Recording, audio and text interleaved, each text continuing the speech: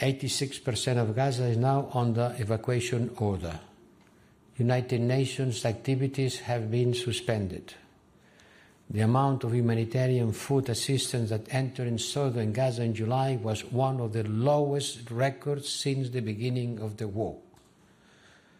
The lowest since the beginning of the war. Who can believe honestly that there is not obstruction for this humanitarian support entering into Gaza? And the war has triggered an unprecedented humanitarian crisis, which in turn has led to an extremely serious health crisis. The polio is back to Gaza, and thousands of children can be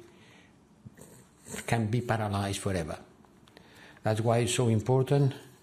I simply hope that the call for a ceasefire in order to vaccinate the population in Gaza against polio will be implemented. But the important thing today is the situation not only in Gaza, but in the West Bank.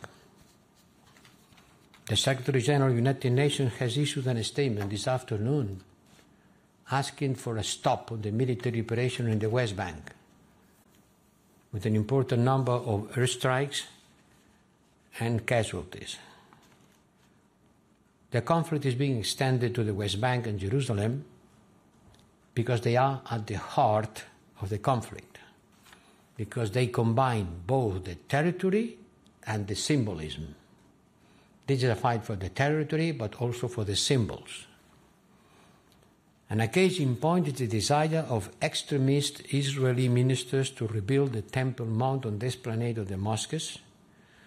We are thus witnessing a form of radicalization on the part of some members of the Israeli far right, for whom Gaza has always been a minor issue compared with the West Bank and Jerusalem.